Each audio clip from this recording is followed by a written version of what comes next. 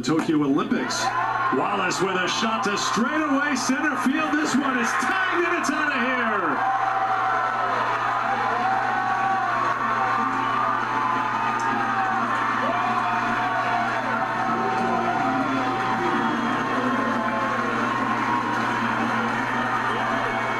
Skylar Wallace, her 6th home run of the year, getting all in to Lacatena's offering.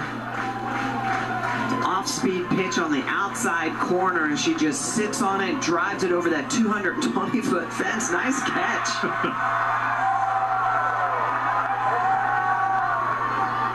Ties Reagan Walsh for the team lead in home runs for Florida with 6. 33rd home run hit by the Gators this year.